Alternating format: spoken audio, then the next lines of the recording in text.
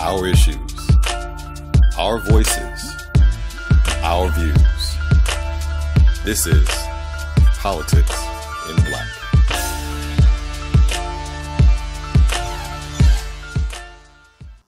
What's going on, Los Angeles? So, we got new faces for you today.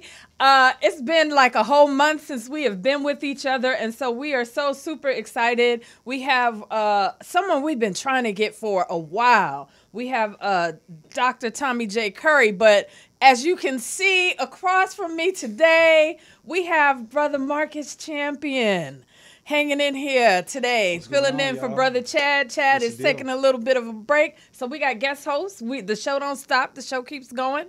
So we booked a whole hour with Dr. Curry, so I think we are just going to get to it. Because we're reparationists, I can't just let the moment, though, go by without saying that H.R. 40 has moved to the next level as far as bills go. It's out of the full judiciary, now going in front of Congress. We are still pushing our Fix H.R. 40 campaign, meeting with legislators, trying to get them to understand three fixes that we really want to put into the bill to give it some teeth. But we do want to acknowledge that the calls and all of the emails that people sent out, those things do matter. So thank you so much. Absolutely. And so let's get to it. I'm ready to talk to Dr. Curry. So we're going to bring in Dr. Curry. Let me tell you a little bit about Dr. Curry. So hold on. We've got a lot to talk about here. But Tommy J. Curry joined the philosophy department at the University of Edinburgh in the fall of 2019. His research interests are in Africana philosophy and Black radical tradition. His areas of specialization are 19th century ethnology, critical race theory, social political theory, and Black male studies. He is the author of The Man Not, Race, Class, Genre, and the Dilemmas of Black Manhood, which won the 2018 American Book Award. He is the author of Another White Man's Burden, Josiah Royce's Quest for a Philosophy of Racial Empire, and has republished the forgotten philosophical works of William Ferris as the Philosophical Treatise of William H. Ferris, Selected Readings from the African Abroad, or His Evolution in Western Civilization. He is also the editor of the first book series dedicated to the study of Black males entitled Black Male Studies, a series exploring the paradoxes of racially subjugated males on Temple University Press. Dr. Curry is currently co-editing the forthcoming anthology, Contemporary African American Philosophy, Where Do We Go From Here, on Bloomsbury Publishing. His research has been recognized by Diverse as placing him among the top 15 emerging scholars in the United States in 2018, and his public intellectual work earned him the Society of Advancement of American Philosophy's Alan Locke Award in 2017. He is a past recipient of the USC Shoah Foundation and AI and Manage Sheps Foundation Teaching Fellowship, and the past president of Philosophy Born of Struggle, one of the oldest Black philosophy organizations in the United States. With all those great things said, I am highly honored to welcome in Dr. Tommy J. Curry. Welcome, sir. And Dr. Curry, I have to say, like, we never read anybody's full bio, but in tribute to you almost today, it's almost like we had to do it because, like, your body of works are so important, and I wanted to make sure we got the titles out. So welcome. Thank you. Thank you very much for having me. Absolutely. We called this a discussion on anti-Black misandry. Can you define for our audience, because that's a dictionary word, you got to go pull out an old school dictionary to find out what that means. Can you tell our audience what that means? Yeah, absolutely. Anti-Black misandry is the cumulative stereotypes, the negations or stigmas around Black men and boys that negates their personhood and justifies sanctions against them, sometimes lethal, that try to remove them from society or exterminate them altogether. And we see anti-Black misandry as a specific component of anti-Black racism. So a lot of the research that's going on now in social psychology and Black male studies scholars by people like William A. Smith is around the idea of racial misandry or misandric aggressions. And what that means is how certain racist stereotypes are driven by the ideas of savagery that Black men and boys have. So the idea that Black people are more violent or criminal, these stereotypes involve black men and boys. It's white people thinking that black men and boys are more criminal, or the idea that blacks are sexual threats and promiscuous. It's the idea of the black male rapist that generates these ideas. So these things are very important to understand that when we're talking about anti-black misandry, we're talking about the specific aversion and antipathies that whites and even other blacks have towards black men and boys. It's that hatred. It's those negative views or stereotypes and stigmas that you have towards racialized males. Well, America has certainly been a master teacher at misandry. I will say that. Absolutely. And Dr. Curry, it's one thing I found. I was reading your paper, Killing Boogeymen, and I was watching a couple of your lectures, and you talk about how black men just can't win, on either side. We're faced with this Mhm. stigma within within feminism, black feminism, as well as white supremacy. And I just want to read an excerpt real quick from Killing Boogeymen. You said, while other subjects have been afforded the ability to speak individually as members of oppressed or marginalized groups, black men are censored, told that any mention of their oppression, vulnerability, or death is patriarchal. Because it inappropriately centers their experience over women's oppression writ large, and thereby not worthy of more intellectual concerns or research. So I've just been getting that we're in a no-win situation. On the black feminist side, it's Absolutely. kind of seen that if we fight our oppression in any way, we're seen as trying to achieve white patriarchy. But then on the white supremacist side, Mhm. if we fight our oppression, we're seen as aggressive, violent black men. So can you just speak on that a little bit? Absolutely. Absolutely. I mean, you said it perfectly. I think academic black feminism puts black men in a catch 22, where any articulation of our oppression is seen as a zero sum game with black women's oppression. This is absolute nonsense. There's never been a period of time in the world where black people, for example, are fighting about who gets more attention when they're dead. But this is the politics that we see right now. We see that with Say Your Name. We see that with arguments over whose picture gets put on National Geographic. Is it George Floyd or Breonna Taylor's? And what we fail to do is look at the concrete realities of black male oppression. The reality of the situation is that while police homicide and police shootings are a hot topic in the United States, amongst blacks, black men comprise over 96% of the victims. So if we're looking at this from any kind of public health standpoint, we're saying how is it that 96% of the victims of any specific kind of violence or crisis is being told that they should be silent? Now, the counter argument to that, I think, by black feminism is like, well, this erases black women. But that's not the issue. The issue is that when you have a population that disproportionately suffers a particular harm, right, that you attend to that population. Right. Women, for instance, are 98, 99% of people that suffer from breast cancer. Just because men suffer from breast cancer at 1 to 2% and it's more virulent, right? We know most men who get breast cancer actually have worse outcomes. It doesn't mean that the resources should be dedicated to the 1 or 2%. When black men try to situate their ills, their harms, their vulnerabilities, they're told that it's actually detrimental to our understanding, our study of other groups like women or black queer populations or even black trans populations. And it's that kind of zero sum logic that makes black men feel as if they always have to be silent. This trend is so bad that in the American Academy, black men are actually told that for them to even talk about their oppression means that they're taking on the position of patriarchy. So even though black men have worse outcomes than their white male counterparts, in many cases, worse outcomes than their black female counterparts, they're being told that to talk about their oppression, to center themselves, is a patriarchal move in itself because they're black men. And this really does mean that we can't develop in black studies or within black gender theory or black feminism any kind of eye or empathy for the kinds of suffering that black men and boys actually go through. On the white supremacist side, white supremacists hate black men because black men are aggressive, they're angry, they're scary, they're militant. Much of the language that we have about the Black Panther Party being sexist, misogynistic, and militant doesn't actually come from any research done by black feminists. It comes from Firestone's book on the dialectic on dialectics and sex from the 1970s, where she introduces this idea as a white feminist in the 1970s. So you have this mythological tradition where where Shulamitha Firestone comes up and says, "Oh, these radical black men are really trying to imitate white male patriarchy. They're really trying to just be white men," and this just carries on as part of the kind of mythology that gets taken up in black feminism and black gender studies and even black studies itself.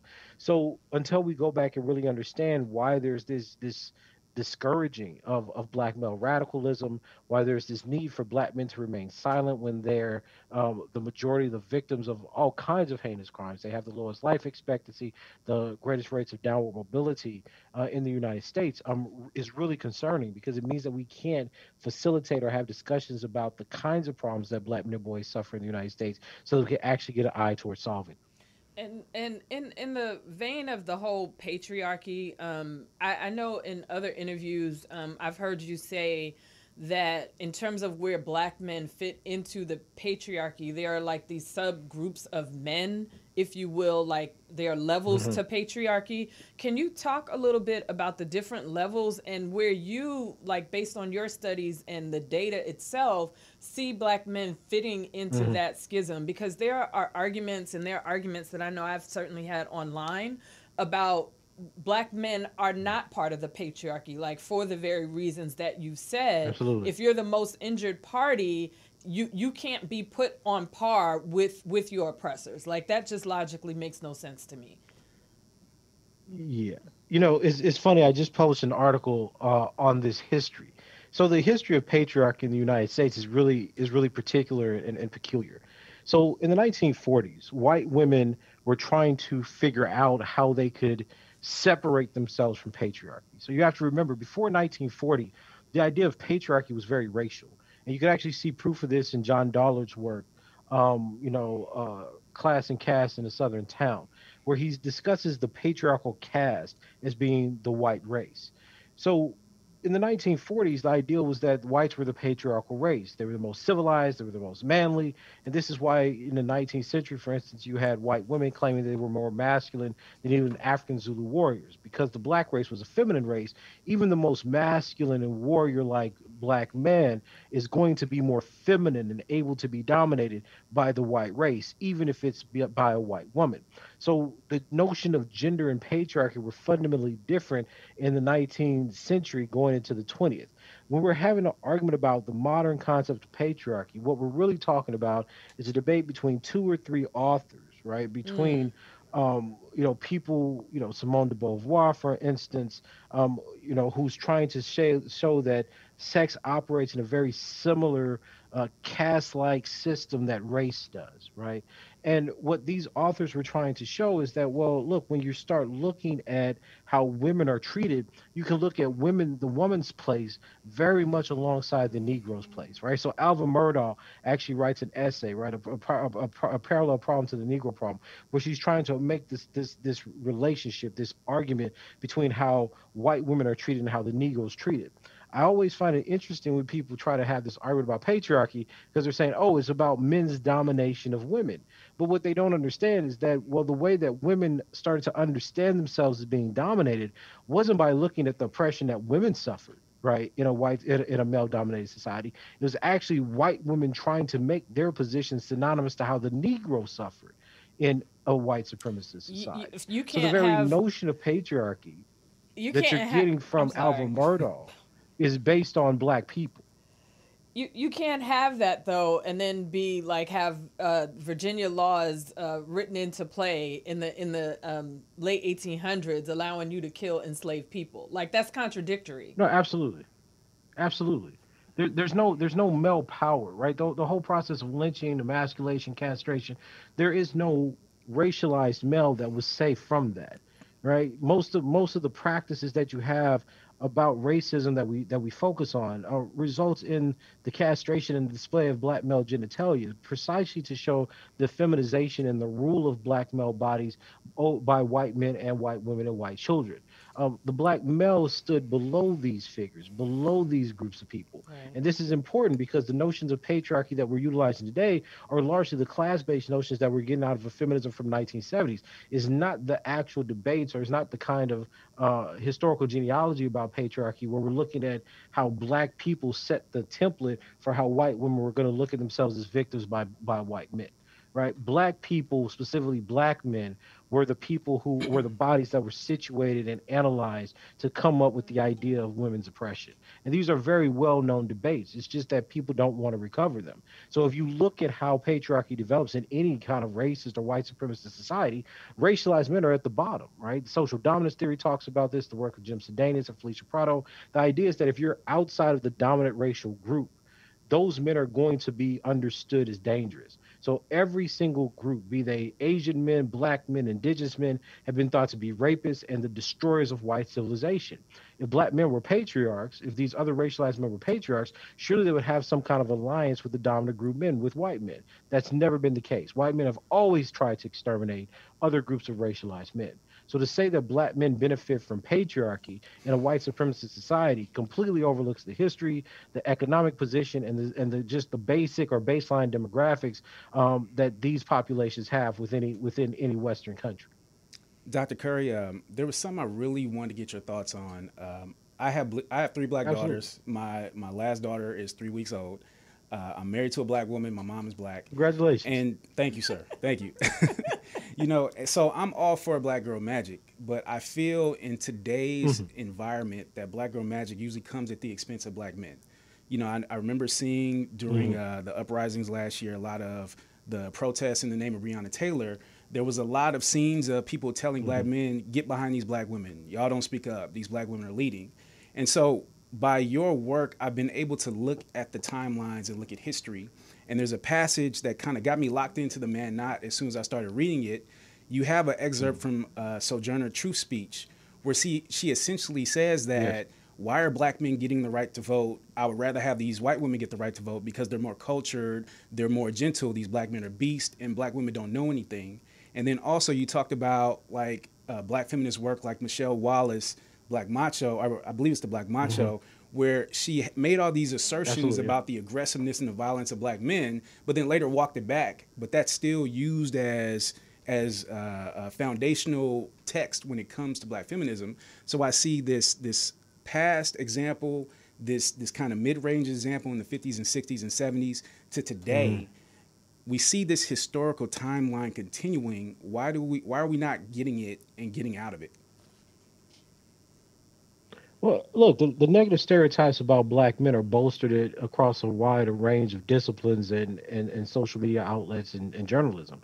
The idea of the absentee black father, the idea of the black male super predator, the black boy who's a deviant. These are all tropes that are bolstered by these kinds of gender analyses. The reason that you see the kind of patterns from Michelle Wallace to Bell Hooks, even in some of the work that I point out in a recent publication, decolonizing the intersection, that points out how Kimberly Crenshaw is relying on some of this culture, subculture violence material in criminology, is that feminism started off in the 1800s as a backlash to black male emancipation. So the reason that you have Sojourner Truth saying things like, if black men got the right to vote, it would be just as worse as before because black men lay around idle, they do nothing, and they take the money from their women, is because Sojourner Truth is hanging out with white suffragists or suffragettes who believe the exact same thing. People like Elizabeth Cady Stanton, Phoebe Cousins, right? This was the language that white suffragettes were using to discourage, Congress from allowing black men the right to vote before civilized and educated white women. So throughout, from the beginning of feminism, from the 1860s forward, right? If you're linking feminism to suffragism, you're going to have negative depictions of black men. The stuff that's coming out from Michelle Wallace in the 1970s, from Bell Hooks in the 1980s, from Crenshaw in the late 80s and early 90s, are all going to be influenced by the types of debates that white feminists are having. And again, if you look at those debates, if you're looking at what people like Susan Brown Miller or Holmes and Williams are writing in the second assault about black men, the argument is that they're compensatory, they have no cultural notions of masculinity, and they're all rapists. So this is the dominant view that American feminism and gender studies has had of the black male.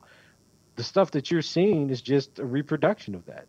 And no one wants to question it because in the academy, to question feminism is to ultimately sign, your death warrant in terms of your career. It's such a popular ideology that's linked to equality and egalitarianism that no one has the ability to even point out the racism of the movement. And that's despite books like Louise Newman's The Origin of White Women's Rights being out since 1999, and other black feminists saying that, yeah, suffragists were racist, but they don't ever want to point out the specific history that you get from suffragism and its relationship to black men and boys. And what my work's trying to do is trying to expose this, trying to say we need to look more at how white feminism influenced some key black feminist tropes and theories, and how this has been utilized and popularized as the basis of interpreting black masculinity. Bell Hooks has no citations, but she's the most authoritative source on black masculinity in the United States. And it's despite the fact that you can literally pull verbatim from her book and subculture violence theory, like Farrakhan and Wolfgang in 1967. The idea is that black men are hypersexual, that they don't have a true masculinity, so they compensate by being rapists and predators and criminals and gangsters. And this kind of trope of poverty of the poor black male is what defines masculinity for the group at large. These are incredibly problematic and racist tropes that we've dispelled in criminology for over the last few decades, but nonetheless, they remain unquestioned and unchallenged under the rubric or the banner of black feminism. They seem to be projections, in my opinion, but I'm not studied in this stuff. That's just Absolutely. that's just my Absolutely. opinion. Can you talk a little bit about the idea of the buck and the breaking of buck and sexualization of Mhm. men and boys during slavery? It's not something we talk about, and I know I copied you on a chain. Someone had done a chain on Twitter, and it was like different comedians and different hip hop artists talking about Mhm. they're being sexualized so young. And again, when you have laws being written so that white women can not only kill for the correction of enslaved people, but they can Mhm. also sexualize those people, and then that Absolutely. not be criminalized. I mean, in terms of white culture, white American culture, like it really did create its own fantastical experience, if you will, with black men. But it, to me, like once Mhm. slavery ended, it became this other thing to compensate for their own I don't know, sexuality, if you will. But people don't talk about that often. No, And yeah, look, I think there's an emerging field of research around the rape of black men and boys in the United States. The work of Thomas Foster, Lamont Adu, my work, of course. You know, it's it's a problem because the academy wants to deny the sexual vulnerability of black men during slavery and Jim Crow. And I think that one of the reasons this happens is because once you start accepting that white men and white women were raping black men and black boys, it inverts the way that you want to see history. And it's important for white people to hold on to history in a certain way because while they could accept that white men raped black women, to accept that white men were also raping black men and boys adds a kind of homoeroticism to the dynamics of anti-black racism that I think white society is uncomfortable with. I think what's even scarier is that once we get to the point where we're acknowledging that white women had the power to rape black men and boys, it completely throws off the notion of white womanhood. One of the I guess harshest and most adamant pushbacks I get back in the academy is when I consider the role that white women have played in the manipulation, murder, and sexual exploitation of black males. And one of the first retorts is, well, white women are victims, right? White women were complacent within the system of slavery and Jim Crow. But I actually have an interview from a late survivor of Jim Crow, where he actually goes into great detail describing how he was raped by white women and how this system, how this problem not only created issues for him throughout his life, but was part and parcel of a plantation slash sharecropper system in Louisiana from the 1940s forward. And imagine that for a moment. If we accept that white women used to exploit black boys for sex, he used to talk about how on Saturdays they would come to the corner store and they would give black boys money to come do yard work. So under the pretense of work, they had these black boys come into their homes and they were raping them. And I asked him, in the interview, well, if these white women were doing this, could you say no? He said if a white woman fell from the sky and told a black boy to pull his pants down, If he didn't do it, he'd be lynched as a rapist anyway. So we live in a society and a culture that tells us that the exploitation of black men from slavery and Jim Crow, even in our present day, doesn't happen despite the data and the testimonies that show that it does. And we have to ask ourselves very serious questions. What is the investment in the world that would call black men a rapist or black men rapists while denying that they are victims of rape? The data from the CDC is overwhelming. Black men report some of the highest 12-month prevalences of sexual violence victimization in the United States. So that means that within 12-month prevalence, who reports the highest victimization of contact sexual violence in the United States? Black men are one of the highest groups, if not the highest group in the country. Now, think about how much that works against the psyche, the consciousness that we have, the rhetoric that we have of Me Too. That in fact, black men are one of the most vulnerable sexual groups. Hmm. It practically refutes and flies in the face of every sexual stereotype we have about black men and boys. So there's money, there's ideology, there's bureaucracy that protects the stereotypes that black men are sexual predators, while simultaneously trying to negate the fact that they're sexually vulnerable. And until we actually get a chance to push back against that, to recognize that this is not just a contemporary finding that we have in our world today, but this is a historical pattern that originated with black men and boys back in slavery through Jim Crow to our present day, we're not fully understanding the concept or the precarity that black male life has. And I think this is what's important when we look at something like the buck. You can have the notion of the hypersexual black male, but in that notion of the buck, the question is, well, who is he having sex for? What is the buck meant to reproduce? What is his function in society? You could say that black men are hypersexual all day, but if black boys are having some of the earliest sexual experiences between the ages of 9 and 14 of any other race sex group in the United States, then what are you priming these young boys to be? What kind of victimization, what kind of trauma, what kind of pain do they suffer by having sex and being victimized at the ages of 9, 10, 11, or 12 that you wouldn't find if these black boys were treated with full respect, humanity, and sexual dignity that we demand for any other body in the United States? Well, Dr. Curry, to kind of stay in this same realm, I want to read another passage from Killing Boogeymen. And you said that the freedom of black men from slavery birthed the rapist, while his attempts to live a social and economic life was met with lynching, death, and castration. The mutilation of his body was a spectacle that served to deter others from seeking freedom. His death was used as an indication of the health of white supremacy, its vitality and progress. And it was that last line that really stood out to me. His death Mm. was used as an indication of the health of white supremacy, its vitality and progress. Can you just expand on that a little bit? Well, yeah, the death of black men always marks the success of white supremacist societies and their order. Um, think of it like this: anytime you have a war or a battle or a conquest, the real issue is how do you know that one group was victorious over the other? And it's usually through the number of dead bodies that one group's amassed over the other group. So the same way that in war you would see, the corpses of men, is the same way that in the United States we see the corpses of black men as a symbol that white supremacy is healthy and vibrant. The ability to kill the black male savage has always been associated with power, virility, and patriarchy. This is one of the purposes and functions of lynching, right? To make the black male body distorted, deformed, androgynous, so to speak, with the cutting off and the castration of the penis. So when we look at the death of black men and boys, we have to understand that that is a function or a sign of the masculine element within racialized patriarchies.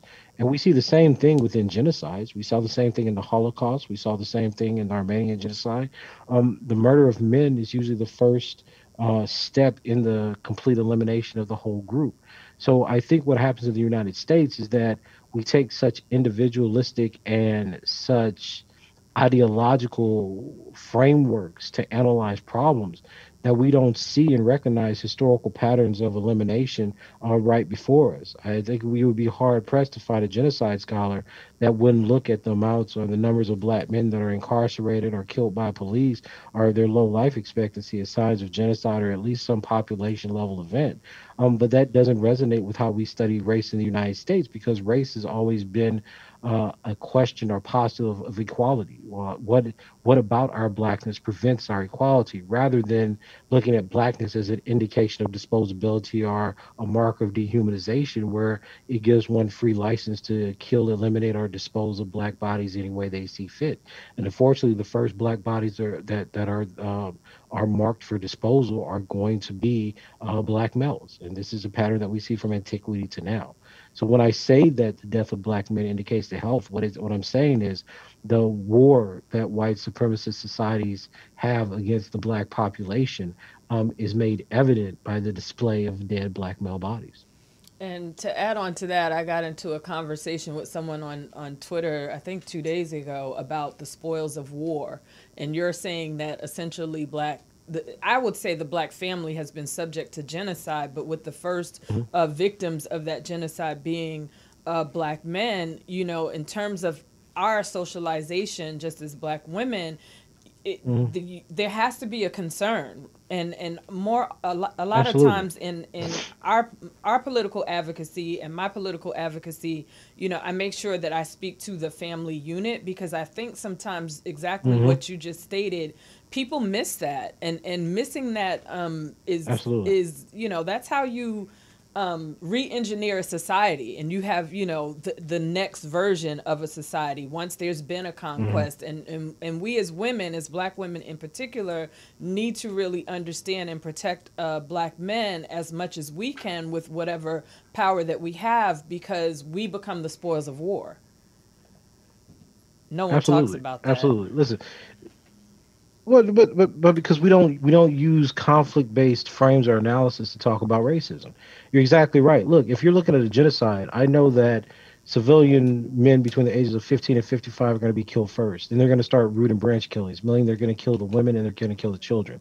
The reason you kill the men first is because those are the populations that resist. You kill the women and children because those are the populations that reproduce, right? So this is, if I was a British colony, then I would do the same thing, except I would rape the women to produce mulatto children that I would educate in Britain, and then have them come back to the colony and manage all the black folks, right? Like these are techniques of colonization and racism that we have centuries and centuries of evidence for.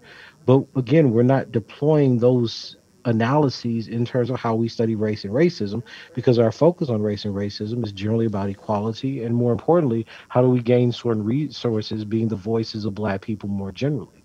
Now, the black family is very interesting, because not only most people look at the black family as some kind of decadent archetype, some call back to a past that's patriarchal and a nuclear family and conservative, but that's not really the issue. The issue is that when you start looking at problems or issues of wealth and social mobility and political power, these things are analyzed in terms of families and households. And what happens to the black family is you have disproportionately high single mother households. You have disproportionately high black women who are underpaid, are underemployed, working two part-time jobs.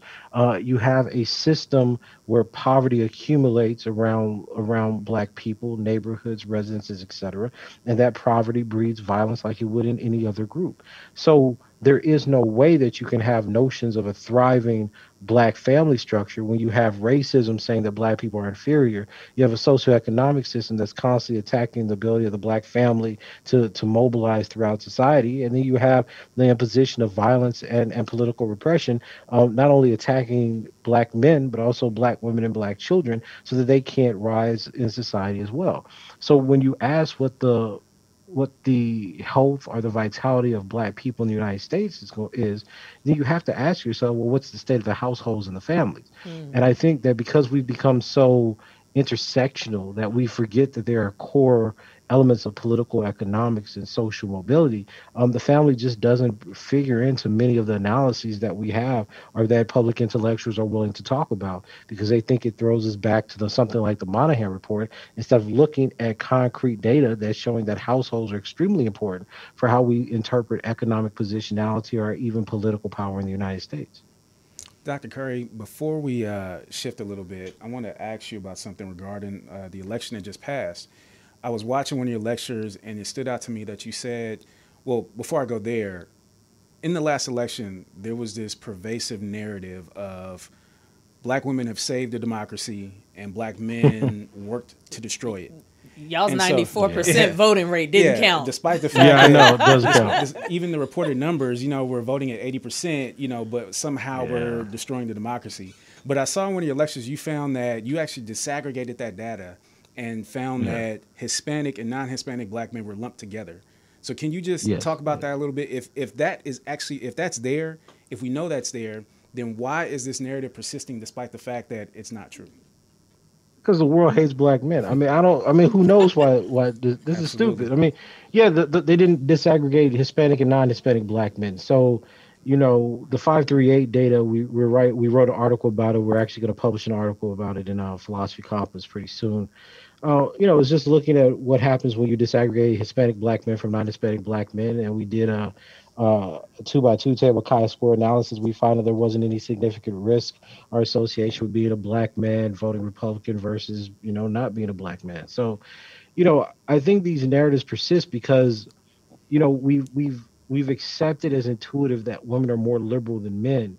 But what ends up happening is that when we try to plug that in the black race, we can't explore some of the dynamics. Now, and I don't want to. This isn't like a novel finding. I mean, people like Evelyn Simeon, people like Catherine Hornoys, Catherine Blee, they've all done work on this issue where there's basically no gender gap in black voting patterns. We've just examined this within some of the preliminary data in the last election and found the exact same thing.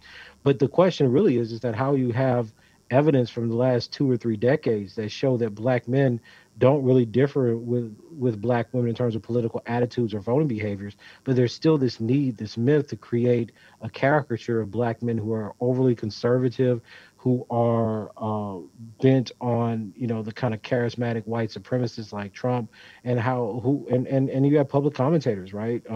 Public intellectuals that are never asked to present any kind of data or evidence, just proliferating the airways, talking about how black men are patriarchs and why that's why they're voting for people like Trump.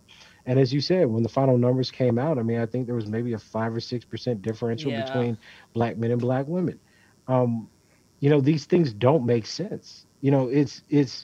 It's where all available evidence, and these people aren't doing any kind of real statistical analysis. They're just pulling, percentage charts, just baseline data and voting and trying to make a case. And the idea is that, well, because the percentage rates being reported for voting Democratic or voting for, Biden and Harris were higher amongst black women, that black men somehow deserve no credit. And I always find that fascinating because they don't do that for any other group. Right? When people talk about women voting one way, they don't say, "Oh, well, only black or Latino women voted or Latinas voted X, none of the other women matter." But somehow when we're talking about race, only black women's votes in every state matter. Black men's votes who are overwhelmingly democratic Right. in these counties and these states don't matter. And I think it's another way for us not only to proliferate negative images and negative stereotypes of black male political attitudes and voting behavior, but it's also a way to erase black male political visibility, Yep. right? The idea here is that black men don't have any political sensibilities that black women don't have, that they have no specific issues. I remember when it was the election and they were trying to explain why black men didn't vote for Hillary Clinton. The only argument given was sexism. And I have a degree in political science. One of the first things we learn in political science is that you have people that vote based on party, right? And you have people that vote based on issues. And one of the issues that black men had with Hillary Clinton is her association to the prison industrial complex. That and super So it's not predator. surprising that if in the election, if some black men turned away from Clinton as a viable candidate, it could possibly have nothing to do with sexism and everything to do with the idea she thinks black men are super predators and was part of the expansion of the prison industrial complex. But we don't give black men that kind of sensitivity. We give white supremacists more issue based analysis in elections than we do black men who are working class or middle class. For black men, the answer is always sexism, and what it shows is a very very dangerous kind of paradox of how we think about black male intellectualization in this country. We will suggest that every other voting bloc, no matter how uneducated, no matter how poor, no matter how socioeconomically deprived, have some position and right to vote. When you talk about black men and boys, the idea is that we don't need to analyze their voting behaviors, we don't need to understand their issues, and we certainly don't need to look at their issues. We just say that if they voted for the Democratic candidate, they're being progressive and they're following black women who are saving the day. And if they don't, they're being patriarchal, misogynistic. Those are the only two axes that we're allowed to understand black men and boys in this country. And both of them are deficit based. Either they do what their women are doing or they do what white men are doing. Nobody asks what does the black male vote look like? What does the Hmm. black male vote hope to attain? And this is a terrible dereliction of our duty as black intellectuals, as scholars, and even as policy and opinion makers, because it's saying that we just don't give a damn about this population. And when this population deals with some of the most atrocious negative demographic markers in this country, like low life expectancy, unemployment, downward mobility, incarceration, etc., why are we not looking at this oppressed and marginalized group for answers? Isn't one of the lessons of feminism that the people who suffer the most are in the best position to tell you about the oppression? But Right. even though black men suffer two, three, fourfold than their female counterpart, they have nothing to say to the country, much less the world, about how white supremacy, racism, and sex-based discrimination and violence work. These things are nonsensical. So these ideologies, these tropes, these media, facades and celebrations exist largely because there's an investment in the narrative of black male deficit and deviance. And until we start addressing that there's real money that's being put forth by Democratic and Republican platforms and conventions that try to demonize, erase, or marginalize black male voices, we're never going to see any kind of accountability to populations that are desperately in need of not only political voice but the access of political programs and policy. The man not.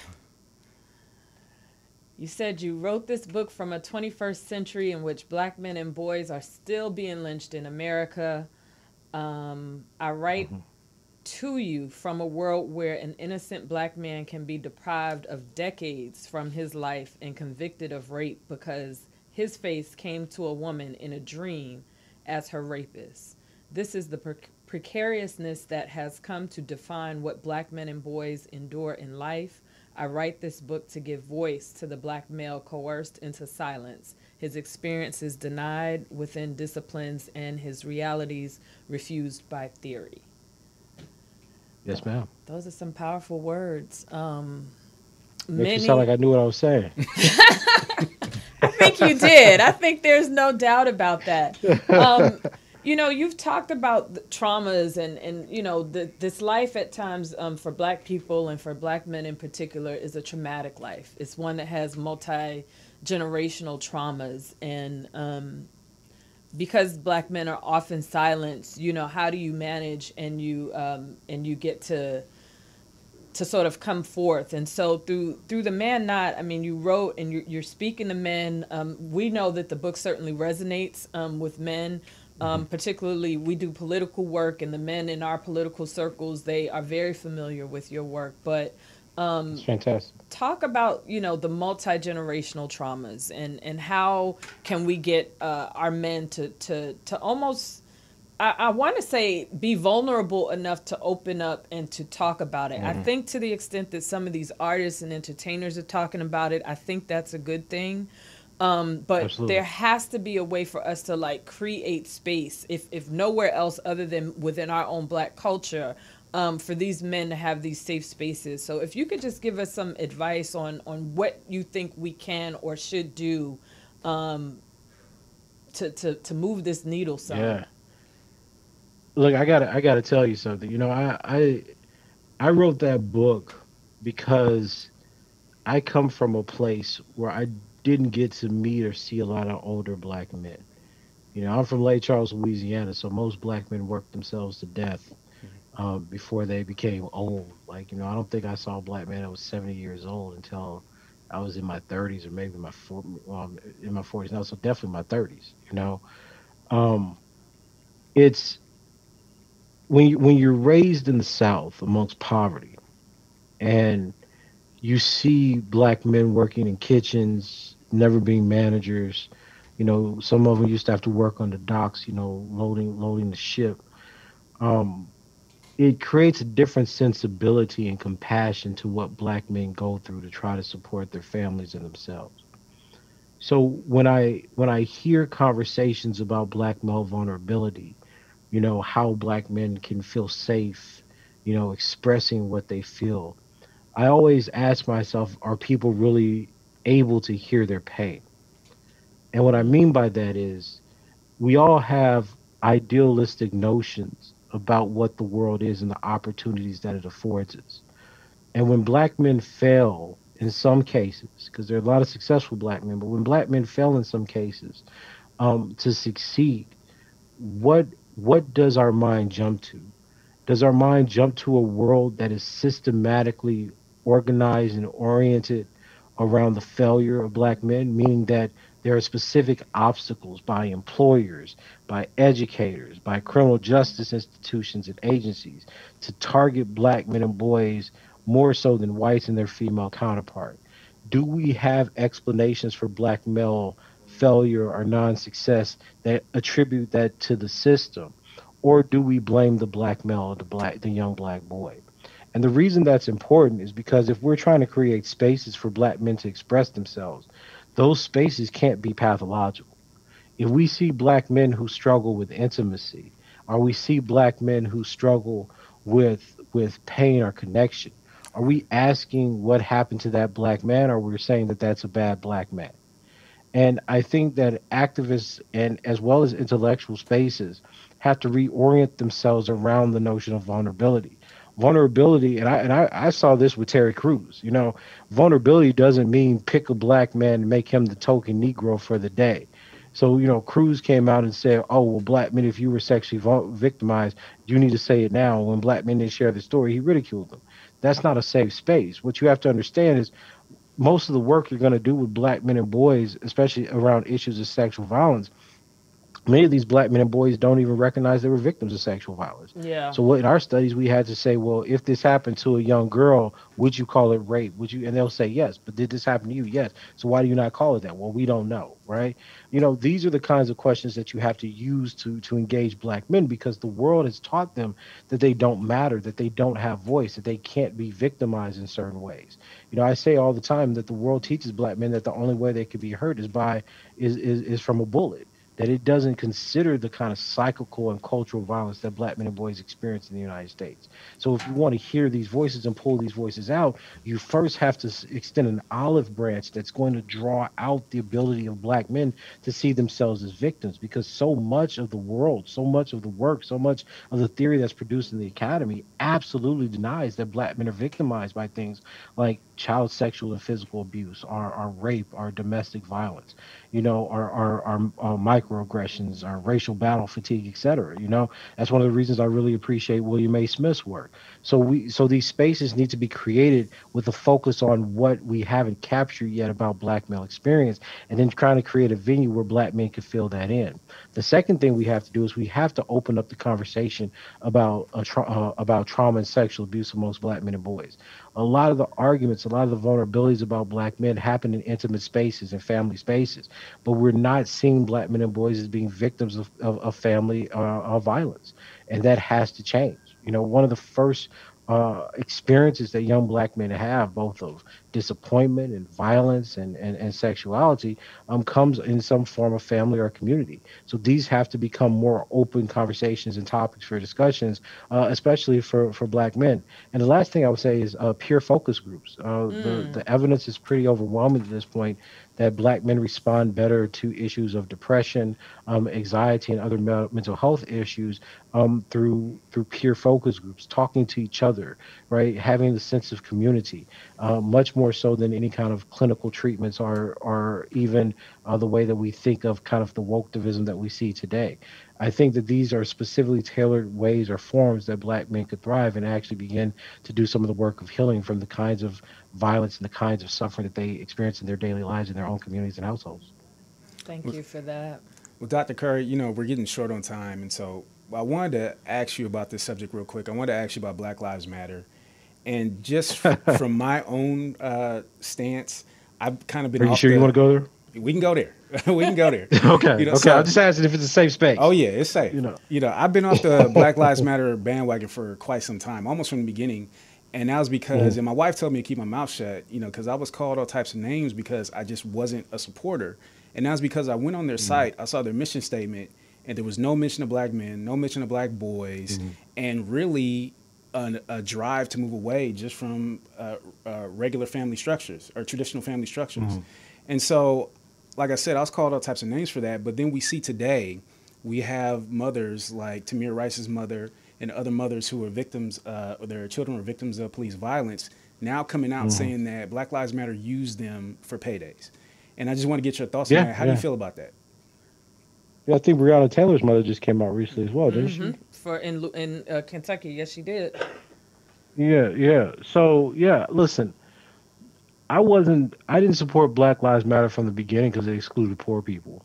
You know, you know, I think as academics, there's a lot of pressure to fall in line. There's kind of this mob mentality. And I think that when Black Lives Matter started, the idea was that every black person, every black scholar had to fall in line, right? It was a popular movement. It was being supported by the Democratic Party. So that's, people were publishing books and it was a quick fix, places like Oxford and, all the big presses wanted to publish books on Black Lives Matter because it was popular and, it was a way to get a reputable press to look at some black issues. The problem was that none of these books were critical, right? All these books were celebrating BLM. They were celebrating that it was intersectional movement. They were celebrating that it was black female leadership, and none of them asked the very basic questions that you would ask of any political party. Does the leadership of BLM or the BLM organization accurately represent the issues and concerns of the population it claims to represent, which are poor, working class black people who are victims of police violence? The answer is no. Does BLM actually try to ameliorate or deal with any of the issues that affect the majority of the population it claims to represent, which would be poor black men who are overwhelmingly killed by police? The answer is no. But does it center some marginalized voices from black, queer, and trans bodies? The answer there is yes. And if that's what you support as part of your liberal democratic agenda, then you think that BLM is a success. If you look at the people who are the majority of the victims, which are poor, working class black men and women, then the answer is overwhelmingly no. And I was on the side of no because I wanted to understand how do you get the corporatization and the proliferation of BLM messages where people like DeRay um, was giving. I mean, for a while he was. I think he was putting up McDonald's sponsors, on his Twitter page as them supporting the movement. This is big corporatist endorsement and sponsorship. This does not help poor black people who are dying. So what you had was an incentive structure that I think people are becoming more comfortable talking about now, right? That says that look, we've hand selected or hand picked these black women to be the leaders or the face of a movement, even though they don't help black men who are the majority of the people being killed. But let's give them deals with Cadillac, Warner Brothers. Let's buy $1 million homes. Yep. So what you've seen, and this is what you see for the first time in history, are black political leaders, right, in the middle of a civil rights movement where people are being shot and killed, becoming rich off of the blood and the deaths of the people they claim to represent. Now, remember, this reality that we're now deciding to talk about. I wrote an article about this a year and a half ago, but this reality that we're just deciding to talk about now, which is this kind of capitalist and corporate structure of BLM that exports poor black people, specifically poor dead black men, um, is in contrast to the civil rights movement that we're taught we should reject because black men led it. So think about it. In the 1960s and 70s, the idea was that Black Power, SCLC, and the other civil rights movements were patriarchal, right? And what we mean by that is the black men pursued civil rights leadership and initiatives because they wanted power like white men. Most all these black men were practically dead. Malcolm X was shot, King was shot, Medgar Evers was shot. All the Black Panthers were in exile or killed. So their reward for trying to allegedly be patriarchs was death. In this world, right in the 21st century, the intersectional kind of leadership is rewarded with multi-million-dollar contracts, homes in exclusive white neighborhoods, and endorsement from corporate sponsors like McDonald's, Cadillac, etc. So if we're actually analyzing questions of power, how is it that you have a movement that's supposed to be anti-state, anti-establishment, and nonviolent, arguing for peace and taking on the voices and the issues that poor black people, poor black men specifically suffer, becoming richer, where the people who fought for the liberation, destruction, of segregation, and the police state all ended up dead? Well, You see, this is what I mean when I talk about the lack of critical thinking and the dominance of ideology.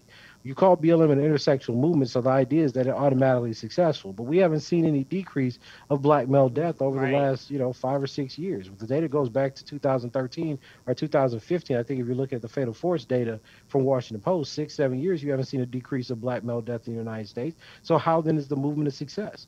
You've seen people become richer, but none of those people are even black men. right? And even if Right. when you look at the Ray's not giving you a radical message. The Ray's not working with, poor populations. There's not a celebration of the Ray by poor black people in Ferguson, et cetera, are still dealing with police violence. So the poor black people that are actually enduring the violence, the murder, the hatred that white supremacist societies are imposing on them are completely erased. And then white liberals are celebrating these caricatures of black life because these are palatable representations of what black men and women could be. And you asked a very simple question. If you empathize with the black struggle, why do you need the Cadillac Warner Brothers version of the black struggle instead of the black people who are, in fact, the wretched of the earth, suffering, dying in the poorest and most policed and deprived areas of the United States? You see, the reality of the situation is the people that we're saying represent us in BLM wouldn't dare step foot in many of the places and neighborhoods that they claim that they They represent. Yep. represent. And that Yeah. is a problem because it shows that there's not effective governance of the organization such that it actually represents the interest and the agendas of the people that it claims that it's trying to save.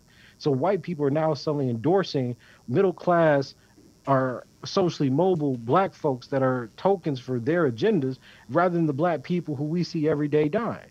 Why is it that there are no black men from working class neighborhoods in the southern, United States that are put on the forefront of what these agendas are? Right. What are the criticisms, the debates about BLM and whether or not it's actually representing poor black people, specifically black men? Why is there not a discussion about the specific risks of black men and boys to police killings when they're 96, 97% of the victims? These are all failures of the ideology, the structure, and the analysis of BLM. But overwhelmingly, if you look at black academics, there's a celebration of the movement because it's feminist, intersectional, and led by black queer women. So that anybody who disagrees with BLM, its message, or the way it's been doing its job, are automatically labeled misogynist, sexist, et cetera, et cetera, et cetera. Dr. Right? So, We Dr. we found Curry. ways to avoid debate rather than engage the seriousness of black life within these kinds of political organizations that are not doing their job.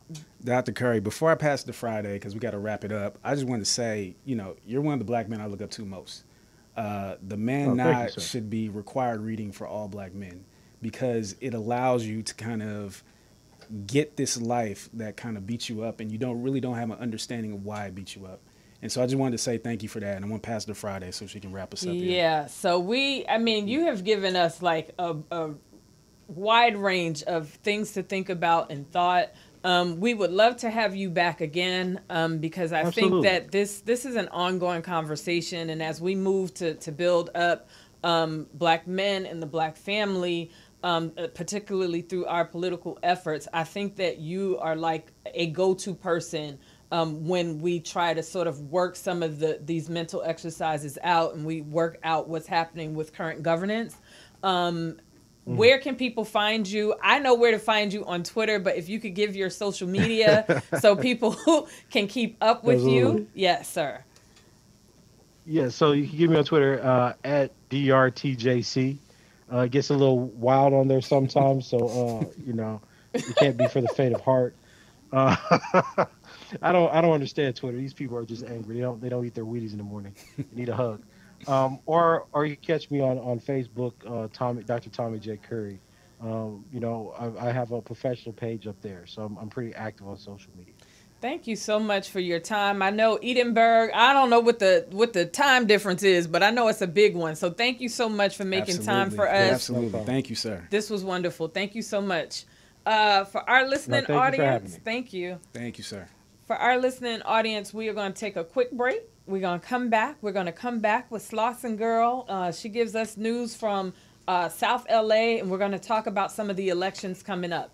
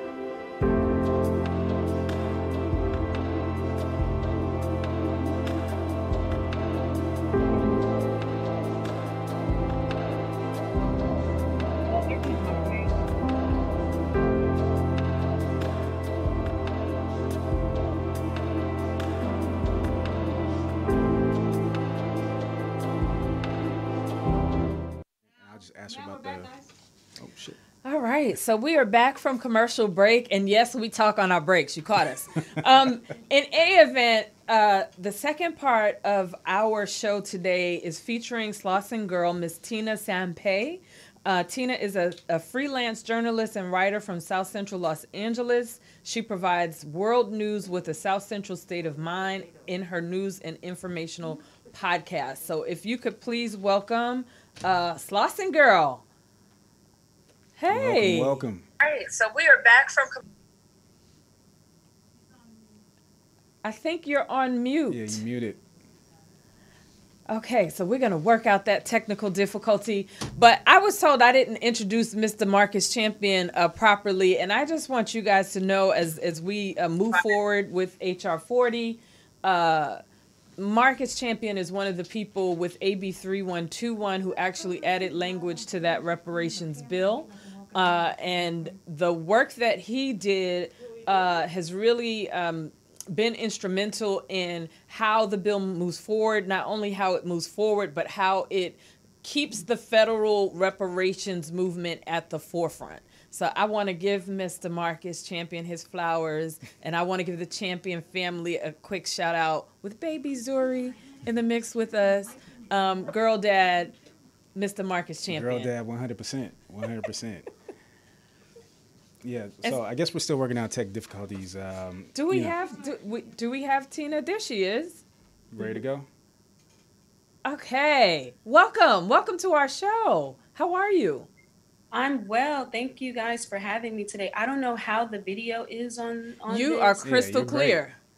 Okay, great. We hear and see you. All right, good. So yeah, thanks again for having me. I really do appreciate your time and your platform. And yeah, thanks again. Yeah, so Compton apparently is what one of the things that you wanted to talk about in terms of South LA and that election. I know in that election, the mayor of Compton, she is stepping down. I think she's been in 3 terms. Does that sound right? This would have been her 3rd term. She's done 2 so far. She's done 2 terms. She's not going up for re-election. And so tell us a little bit about what's going on with the Compton mayoral election. Yeah, so Compton is currently in an election right now. And it's a pretty big election because you have the mayor's seat open as well as a few seats for city council and some other positions. And so, Miss Asia Brown has been the, most visible mayor of Compton that we've had for the last 8 years. And so with her leaving her seat, it's going to be, a change in leadership. And so I would just want to advise the people to just keep up with what is happening in Compton. What are some of the issues that are in addition to her that being a major change and a major shift? What are some of the pressing issues happening in Compton? Because Compton has been sort of on the come up, on the spin up for the past few years, obviously under Mayor Brown's leadership. So what are some of the things that you really want people to be considering issue wise with this particular election? Well, a change in the hands of leadership potentially, directs which way the city will move. And so just keep up with the people that are going to be in these positions to hold them accountable and to just keep up with the progress and the direction of Compton. In terms of issues specifically affecting Compton, that come to mind first, besides all the potholes. That's something that I know people always mention when they think of Compton. But definitely the situation with Compton's sheriff's department and the issue of gangs within the Compton Sheriff Department, and just the outgoing Attorney General did announce that there is going to be an investigation into the Compton Sheriff Station. So people, just keep up with that. Tina, just to jump in real quick, my wife's from Compton. Shout out to my wife, Natalie. We used to live in Compton, so I know exactly what you're talking about with the potholes driving down Rosecrans. I know exactly what you're talking about. But Right. it seems like Compton is shifting away from it isn't necessarily a majority black city, but black people still ran the local government. And so it Right. seems like that shift is moving away. What do you think about that? Is there anything we can do to try to stem that tide? Well, stemming the tide would be um, keeping up with the population. And when you talk about changing demographics in Compton, of course, we're talking about our Latino brothers and sisters. When it comes to the demographics and population, when you compare Black and Latino, Black people we're just not there in LA. So to stem that tide would be babies, in my opinion. In terms of changing local leadership in Compton, as you mentioned, Compton for a long time has been ran by Black people. Um, I have no problem with a change in leadership. I have no problem with the race of the person if we're going to be able to address the issues for everyone. And I know that that is easier said than done because it seems that Black people have a very hard time at, focusing solely on our community. So we feel that with other people in office, our issues won't be addressed. Um, I say that Black people, our push for liberation, rights, justice in this country has been the blueprint for other communities to get a foot in this country. And I think that no matter the race of the person, we should hold them all accountable into the fire. And I think that in LA, Black people have been let down by Black leadership. True That I'm not that. speaking about Miss Mayor, Miss Asia Brown, specifically in LA County, in the city of Los Angeles. I think that Black people have been let down by Black leadership. So I have no issue with the Latino candidate, Asian candidate, if we can press them for accountability. I'm sorry. Absolutely. Don't be nervous. Don't be scared. We have a fun audience. Let's switch gears from Compton and talk a little bit about the 54th race with Sydney Kamlager in Los Angeles winning her state Senate race. That seat has opened up. We have, I think her last name is Miss Hutt, coming out of what is our VP's name? Coming out Yes. of Uh, Kamala Harris. Kamala Harris's camp. She's running. We have Isaac Bryan. Isaac Bryant from the UCLA Bunch Center, who he is running. We have Dallas Fowler. Dallas Fowler is a local darling. She is running. What are your thoughts about that particular race in the 54th? Well, again, because I have been spending a lot of time focusing on Compton's current elections, I wouldn't say that I have had actually the time, much time, as I would like to, you know, kind of see what these candidates are about. I will say that I have seen their profiles. Someone that I actually have had interaction with is Mrs. Fowler, Miss Dallas Fowler. Um, and so I feel that, just from her energy, I feel that, she probably definitely is a good candidate. They're all good candidates. They're all good Um, candidates. They but in definitely terms are. of, who I would specifically, like choose, I can't say per se. I would like some feminine energy. Again, I've had interactions with Miss Fowler, but I don't have any like endorsements. As a journalist, I walk a very fine line of presenting information. So I just, as a journalist, I try not to endorse candidates, but I am going to be sharing some of Mrs. Fowler's her campaign. So that's all I Okay. can say about that. Great. All I can say is I got three different brochures, and I'm not going to name any names, but one brochure showed a lot of proximity to somebody, and I'm like, that's not enough to catch a vote.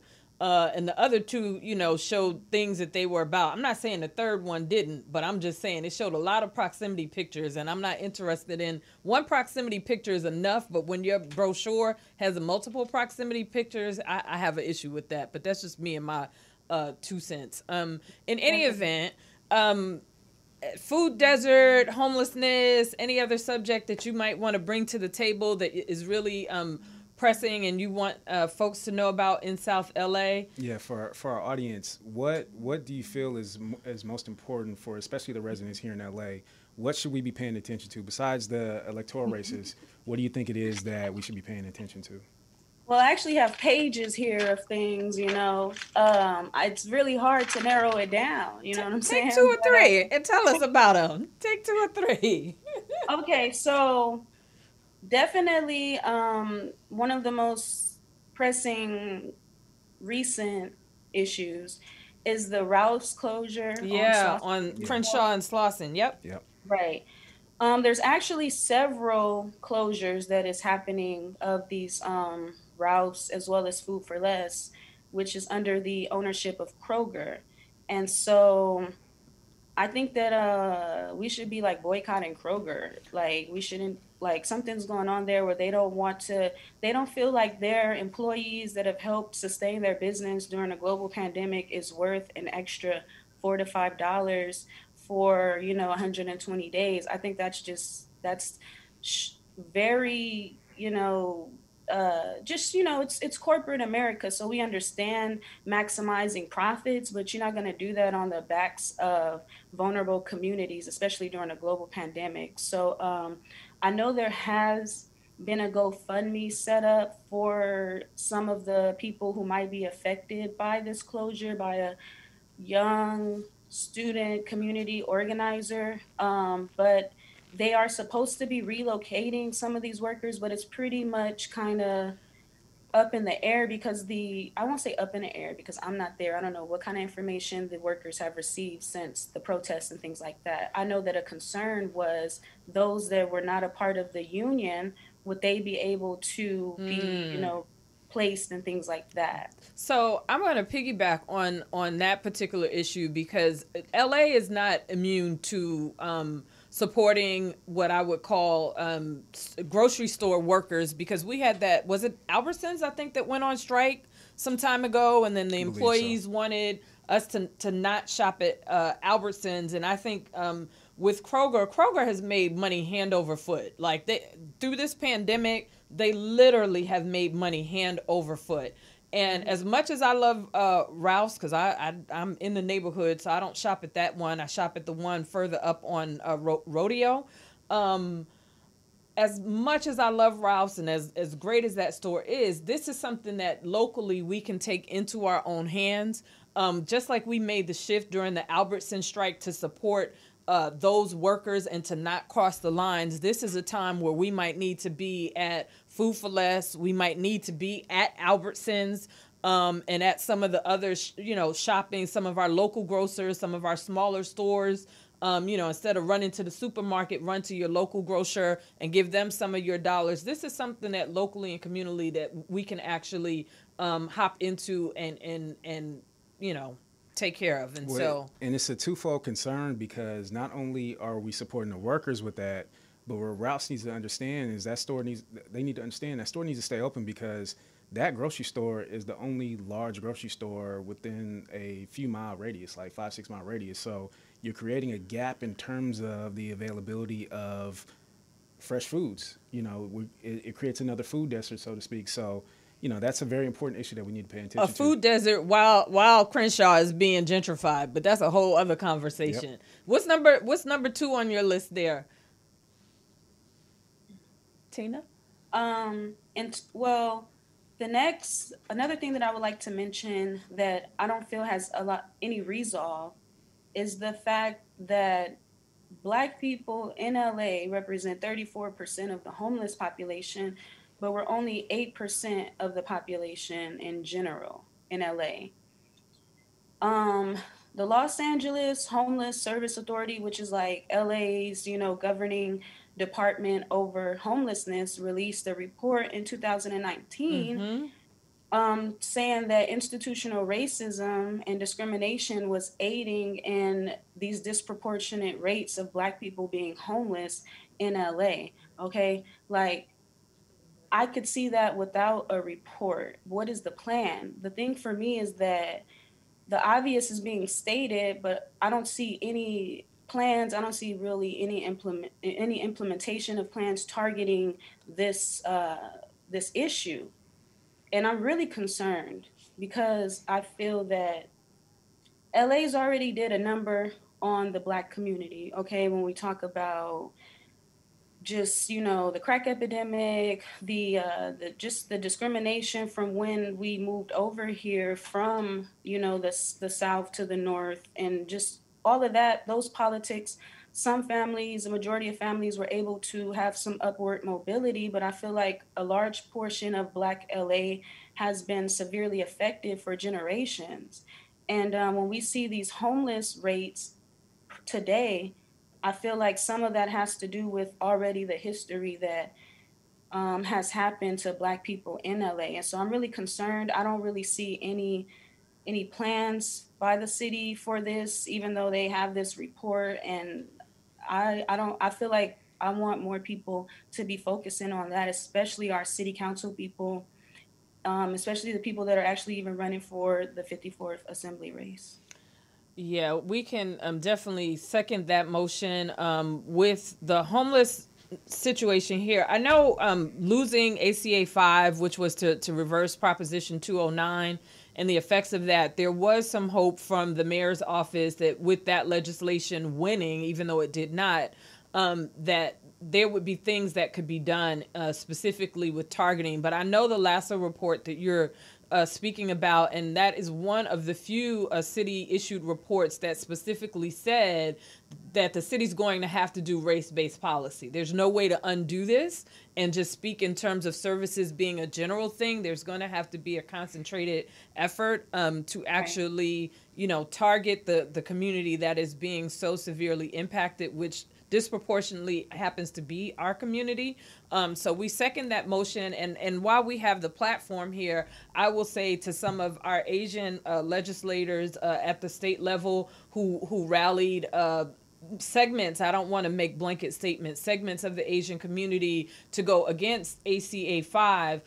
This particular homeless issue is something where this state legislature is really going to have to do some sort of race-based policy, whether you want to or not. We don't have in the Asian community being 6% of the population and then 40% of homelessness. That's not an issue. But as our state legislators, we definitely going to make the demand on some of the conservative legislators, Asian legislators in particular, who are against ACA 5, because as a community, we cannot afford for our people to ultimately just be displaced and lost due to homelessness. So we're going to give you one more thing, and then we are going to wrap up this segment and our time with you as we're counting down here. Okay, definitely. Well, I hope you don't mind. I'll try to squeeze in two really important things, but I'll Squeeze make them it in. very quick. And if you guys would like more information, you can tell them where to, keep up with that. But I think also we should be keeping up with what's happening in the district attorney's office. Yes. Jackie Lacey is out. We have this new progressive district attorney, former district attorney from San Francisco, George Gascon, who, the first day he was in office began, implementing these reforms, and he has done a lot actually. To really get into it would take a lot of time, but doing away with like the death penalty and not charging the youth as adults, and also trying to do away with the sentencing enhancements that is giving these excessive sentencing, a lot of the stuff that from the 80s and the 90s, and so that's really good. But he has been getting a lot of pushback, and I just want people to keep up with that. He's been actually sued from people within his own department, and just a lot of pushback from police unions and things like that, which is expected. But he's also been getting pushback from families of victims in LA County who feel like Gascon's sentencing reforms is not going to basically provide appropriate sentencing for crimes that have been committed against their families. So it's a very interesting dynamic, and I want people to keep aware with that. And then I would just like to squeeze this last thing in, which is just about the policing in LA and just how the ways that they continue to see Black women and girls, and the ways in which they have just continue to tell us that our lives and our bodies just do not matter to them, but we know that they matter for sure.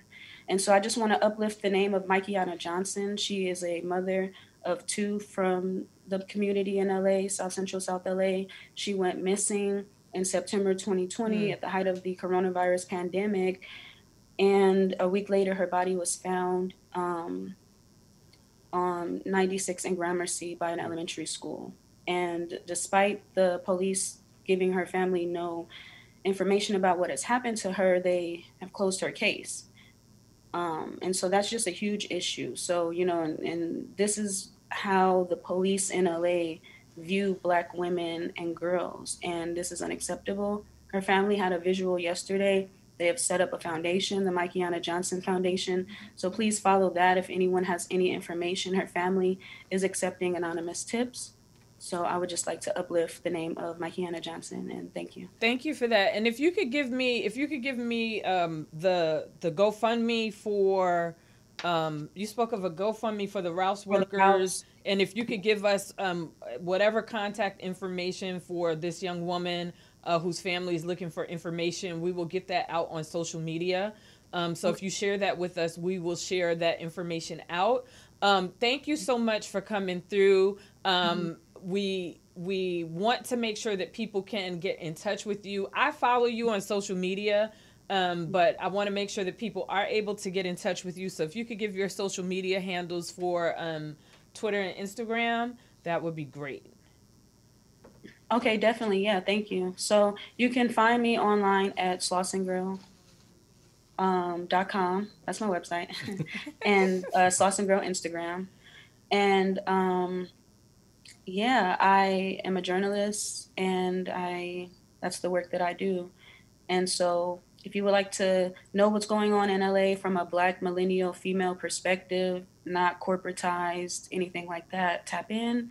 And thank you so much for the time. I really do appreciate it. Absolutely. Keep doing that good work. Yep. Thank you. Likewise. Also, one last thing, if I can mention. Go for it.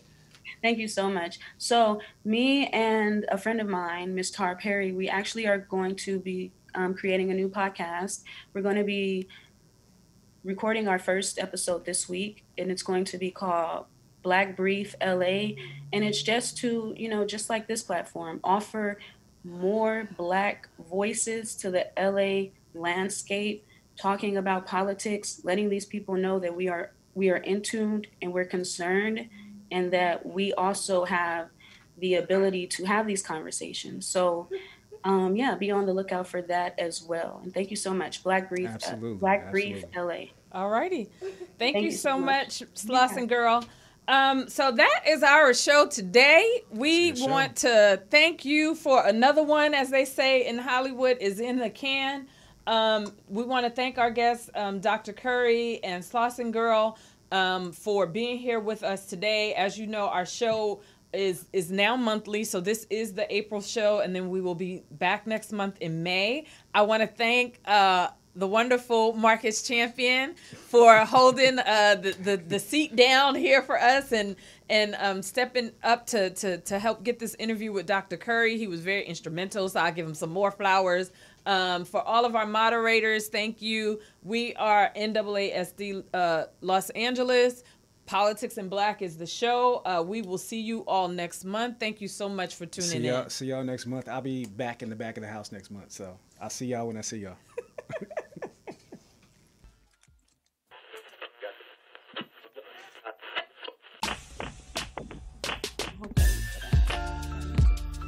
Our issues, our voices, our views. This is Politics in Black.